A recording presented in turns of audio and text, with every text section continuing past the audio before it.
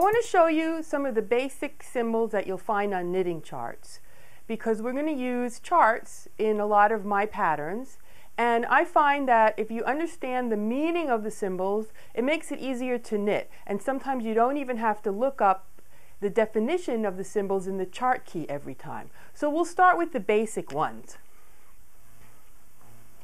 First we have a blank square, or sometimes a vertical line, and this is the symbol for knit. What you have to remember though, the trick to this is if you're knitting back and forth, it's knit on the right side, purl on the wrong side, because this is actually stockinette stitch. I like the plain one better than the vertical line, because then the rest of what you're going to knit, the other symbols stand out more in the chart.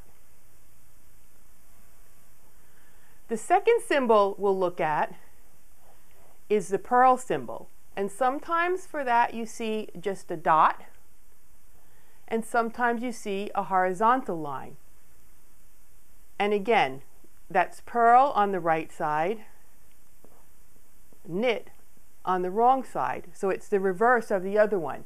And as you know, when you knit stockinette stitch, you knit your right side rows and purl your wrong side rows.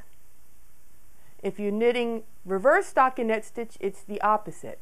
So when you're on wrong side rows, these symbols have the opposite meaning. That's it for the two most basic symbols that you'll find on charts.